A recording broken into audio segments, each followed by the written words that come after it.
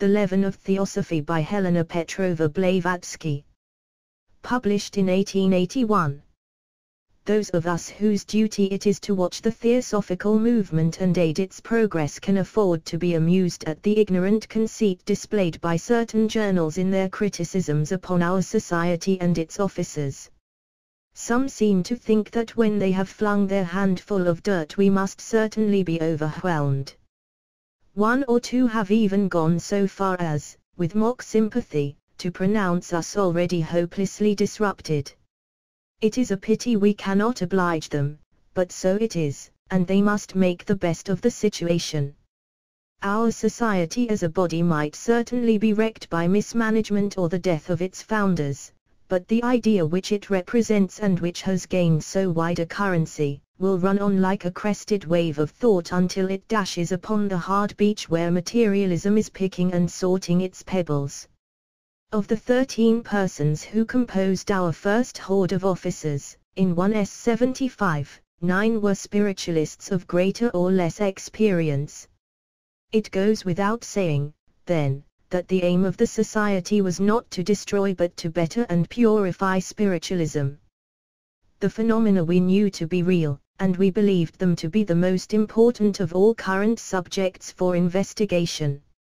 For, whether they should finally prove to be traceable to the agency of the departed, or but manifestations of occult natural forces acting in concert with latent psychophysiological human powers, they opened up a great field of research, the outcome of which must be enlightenment upon the master problem of life, man and his relations.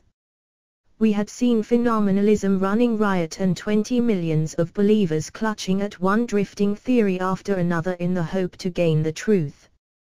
We had reason to cow that the whole truth could only be found in one quarter, the Asiatic schools of philosophy, and we felt convinced that the truth could never be discovered until men of all races and creeds should join like brothers in the search.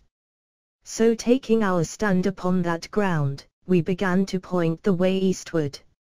Our first step was to lay down the proposition that, even admitting the phenomena to be real, they need not of necessity be ascribed to departed souls.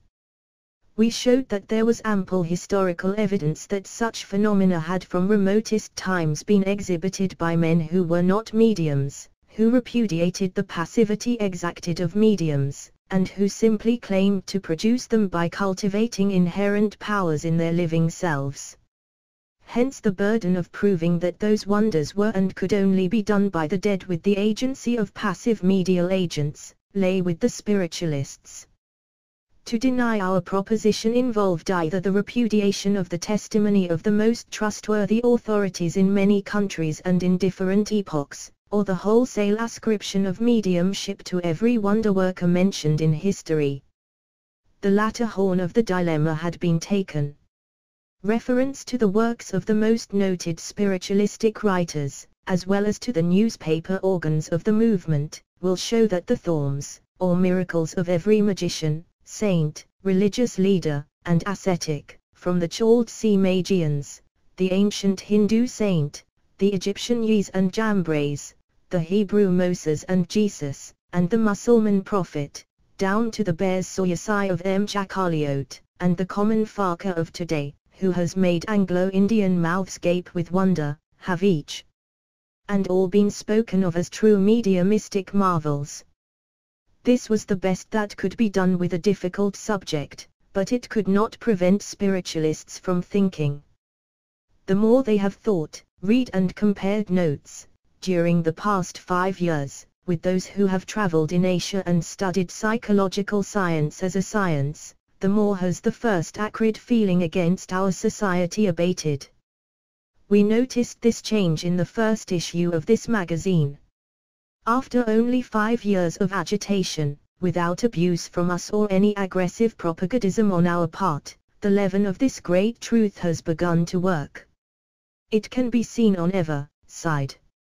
We are now kindly asked to show Europe and America experimental proofs of the correctness of our assertions.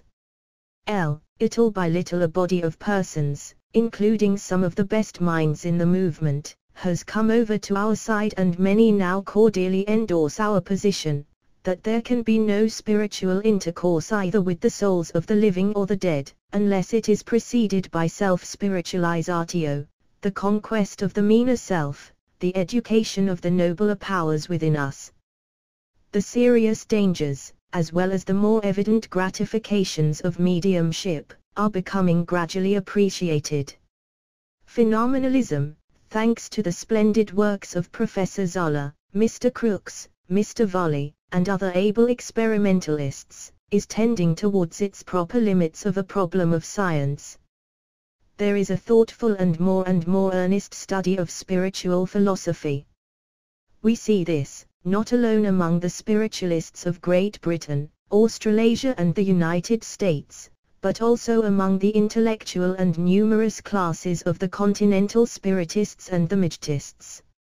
Should nothing occur to break the present harmony and impede the progress of ideas, we may well expect, within another 5 years, to see the entire body of investigators of the phenomena of mesmerism and mediumism more or less imbued with a conviction that the greatest psychological truth in its most unadulterated form, can be found in the Indian philosophies. And let it be remembered, we ascribe this great result not to anything we few may personally have done or said, but to the gradual growth of a conviction that the experience of mankind and the lessons of the past can no longer be ignored. It would be easy to fill many pages with extracts from the journalism of today that sustain the above views, but we forbear. Wherever these lines are read, and that will be by subscribers in almost every quarter of the globe, their truth will not be denied by impartial observers.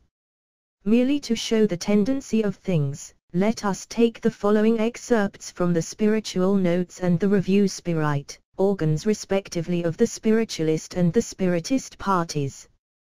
The first says, from certain delicate yet well-defined signs of the times we are led to believe that a great change is gradually passing over the spirit of that system which, for the last 30 years, has been called by the not altogether happy title of modern spiritualism.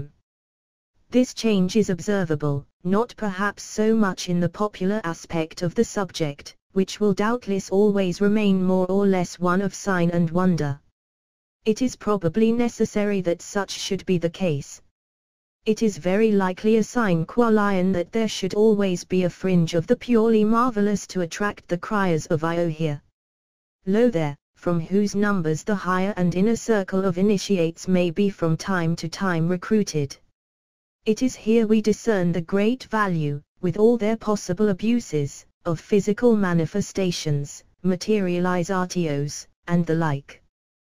These form the alphabet of the neophyte. But the change which strikes us at the present moment is what we may call the rapid growth of the initiate class as opposed to the neophytes, the class of those who have quite grown out of the need of these sensible wonders, a need through which, however, they have duly passed, and who are prepared to pass to the sublimest heights of the spiritual philosophy. We cannot but regard this as an eminently happy sign, because it is the evidence of normal growth. We have had first the maid, then tinea, but now we have the full corn in the ear. Among the main evidences of this change we note two especially, each of which has been mentioned already in these columns in its single aspect. One is the publication of Dr. Wild's book on Christian Theosophy, the other the formation and development of the secret society called the Guild of the Holy Spirit. We are not prepared to commit ourselves to all the doctrines of Dr. Wild's book. The Guild would probably be too ecclesiastical in its structure for many of our readers. It is founded, we may mention, by a clergyman of the Church of England, but in each case we notice what is called a levelling up.